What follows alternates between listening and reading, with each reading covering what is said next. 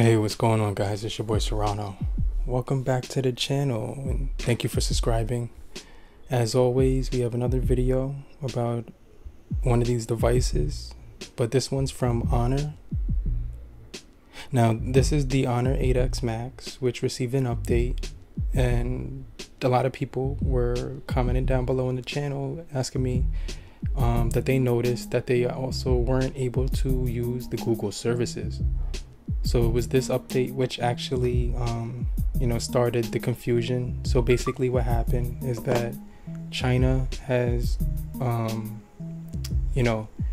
they basically have a law in place which bans anything from being used on the Play Store. And basically what happened is, with the latest update, it blocked all the Google services from being loaded.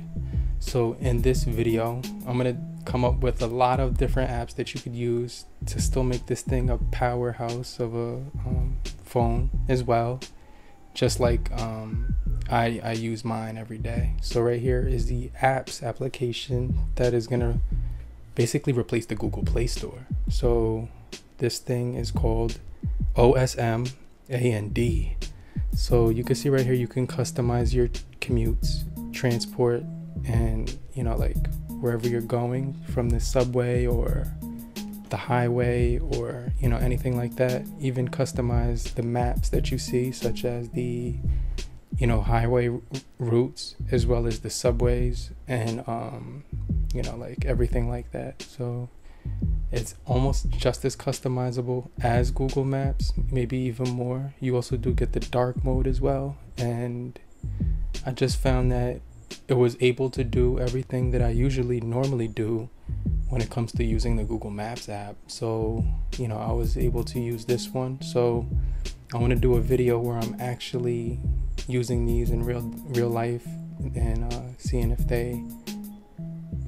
if it's just as good as the Google Maps, because right here it works perfectly fine. So this is what I would need to see in the morning, like when my train is coming, or like when the bus is coming or something like that. But I take public transportation in NYC, because like you really don't need to drive unless you really need to do so or just want to do so. But you can see right here we do have a theme on here which looks like the Apple device. So it's not an Apple phone. I just customized all the apps to look like that. And right here you can see that we do have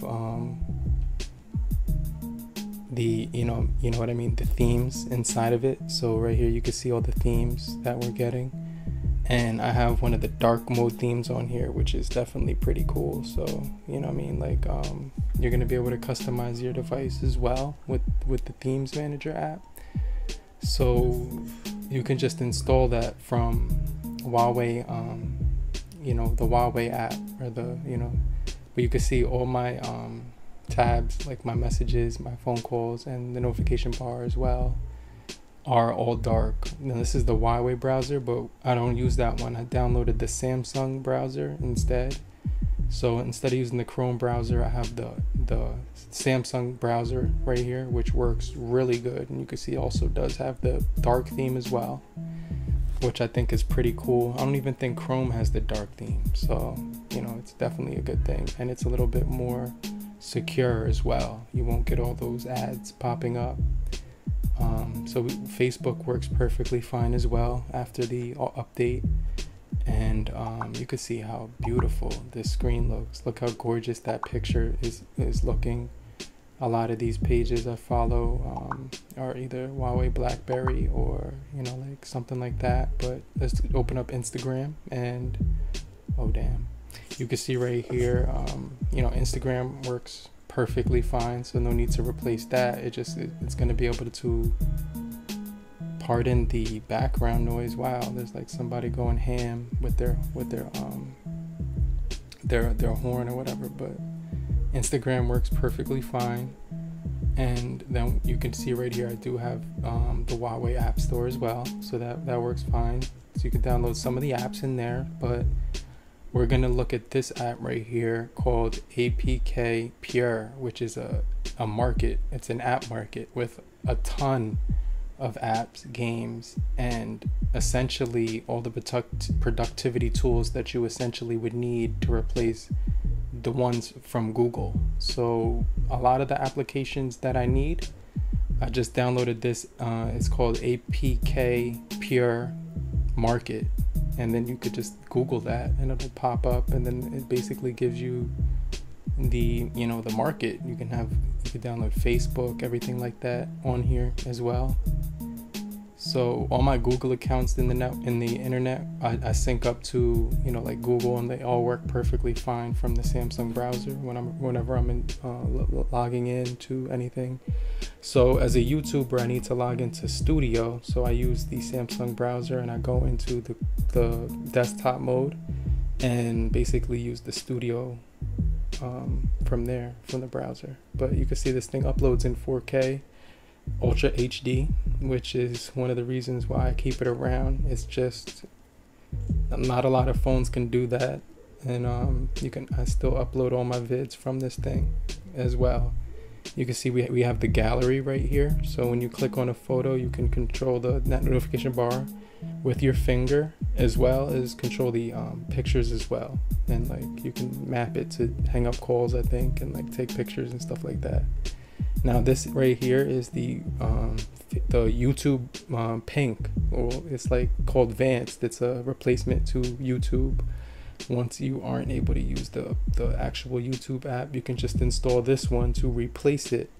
And the thing that's really cool about this one is it blocks ads. You could also lock the screen and it still plays as well.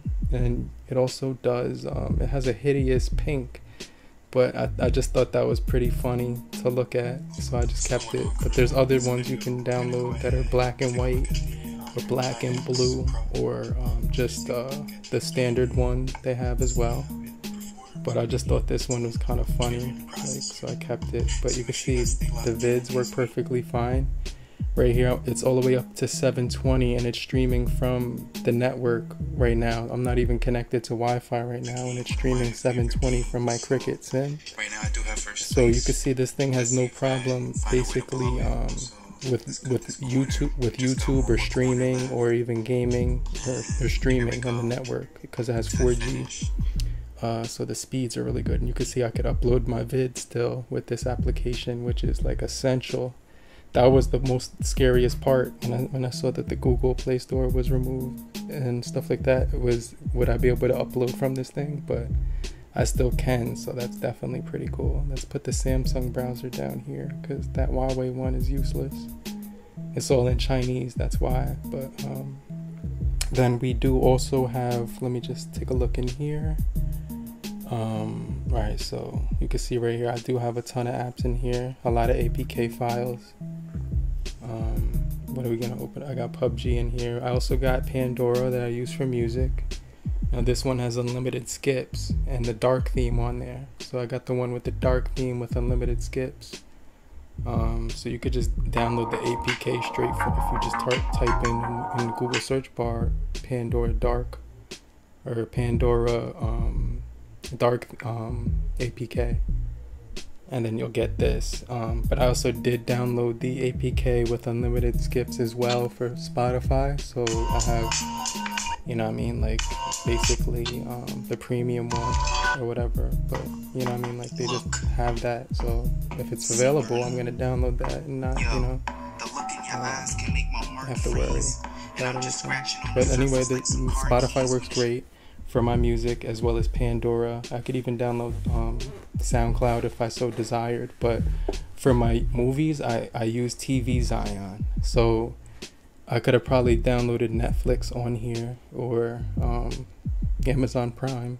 Well, no, not Amazon Prime. Amazon Video. I think I'm saying that wrong. Prime Video. But this one has everything in it, so like it doesn't make sense to download a ton of you know, APKs that do the same thing. So you can see right here, this thing, when you search any movie, you just hit the 720 button right there, and then it just loads up right here. So you can see it's gonna play the video right away, which is definitely pretty sick. And you can see right here, everything just looks really nice. The speakers are ridiculous on this thing. They just sound really crisp, really loud. You get dual speakers, one at the bottom, one at the top. So this is one of the best experiences I've ever had when it came to movies and gaming, because you get those dual speakers with Dolby Atmos. The audio is amazing from both.